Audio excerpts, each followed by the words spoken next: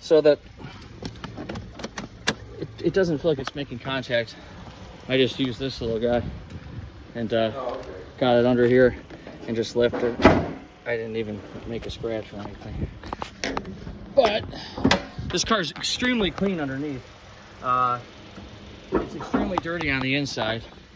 And the engine bay is about typical. It's got 116,000 or so miles. He's got a special deal on there. And it does start up and run though. Check the oil here. Oh.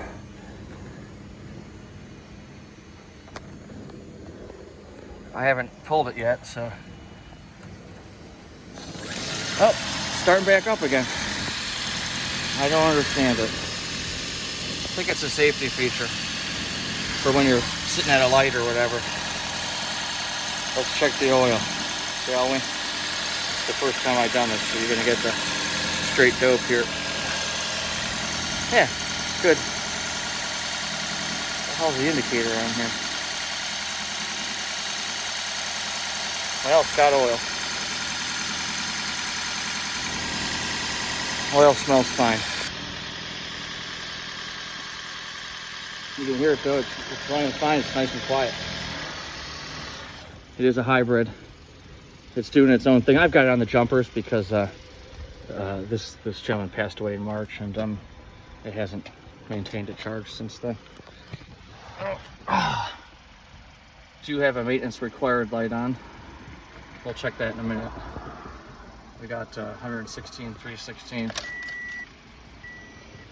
You can see, I think a quality detail, maybe $200, $250, and this thing would look like new. I mean, it would look really nice. It's amazing what those guys can do. I mean, he's gonna earn his money. Windows work, both sides. Let's try the back. Yeah.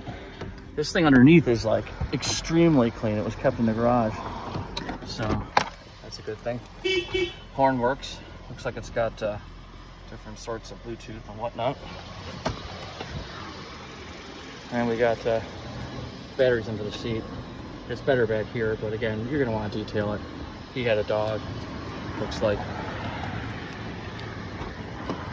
Lots of room back here. He's got his headrest, he's got mats. I think this is the plastic that goes back here somewhere, maybe on that side. There is a spare. Check it out, styrofoam. Oh, that's kind of cool.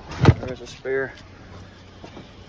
If you look underneath, you'll see it's kind of unbelievable how clean it is under here. Look at it. It's like brand new. I mean, it's very, very clean underneath. He kept it in his garage over here, so we'll take you for a ride here in a minute. And it's remarkable what we got underneath it here. Pretty nice. Ugh.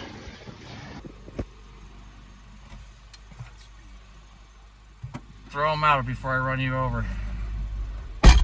So these things, it needs a new regular battery, not the drive battery, but the little battery under the seat, because this car switches back and forth between hybrid and you know, the electric motor and the gas motor. And if you don't, you got to have a good battery all the time. It is driving, no problem here.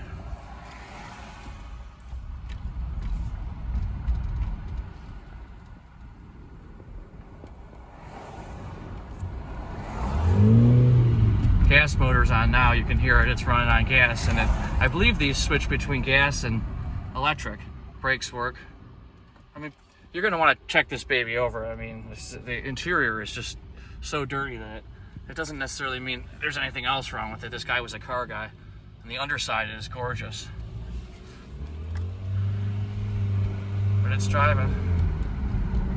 It's driving fine.